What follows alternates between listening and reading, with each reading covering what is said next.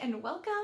If you don't already know me, my name is Caitlin Hathcock and I'm back with another video today to tell you all about umbilical cord keepsakes. Umbilical cord keepsakes are an optional free add-on that I offer my clients in addition to their placenta encapsulation. Now, these are something that some people love. It means the world to them, and for others, it's just not their thing.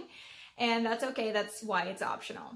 But I get questions sometimes from potential clients about what the umbilical cord keepsake is so they can decide if they want one or not. So I just want to tell you a little bit about what a cord keepsake is, how I make them, and I'll tell you a few cool facts about umbilical cords as well.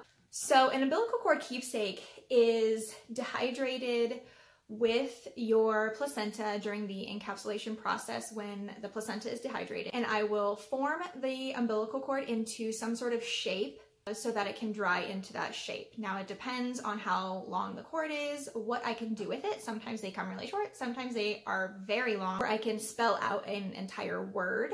But usually I just make it into a little heart, depending again how long the cord is.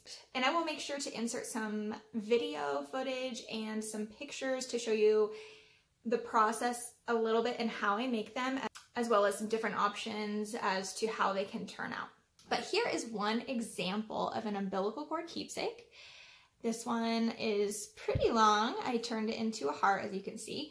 And just a few quick facts about the umbilical cord. It is actually made out of a material called Wharton's jelly. It's a very slippery but thick substance that makes up the entire outer portion of the umbilical cord, which protects the vessels that are inside of it.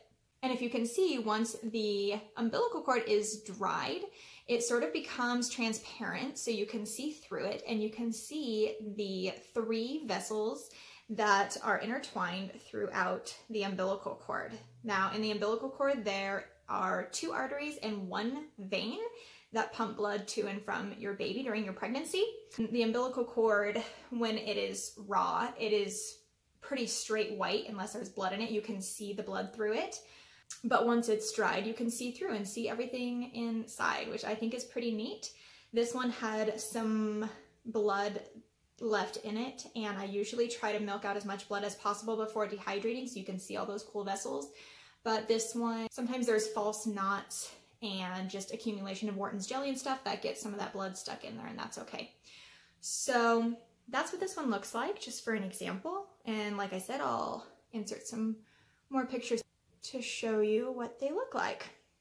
But anyway, this is just a cool keepsake for your pregnancy, a very tangible remembrance of the time that your baby spent inside you, the time that you two were physically connected, and this is what kept your baby alive and growing while inside of you.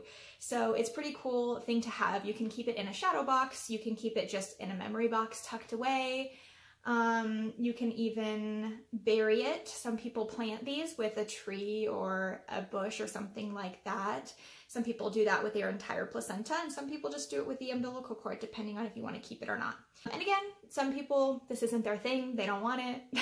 They don't want an umbilical cord hanging out around their house, and that's all right. But for me, I think that they are just really, really special. And I am really glad that I get to offer this to so many mamas, because for those that love these, it really means the world to them. So I hope that this taught you a little bit about umbilical cords and umbilical cord keepsakes. And if you have any other questions about them, please let me know. Bye.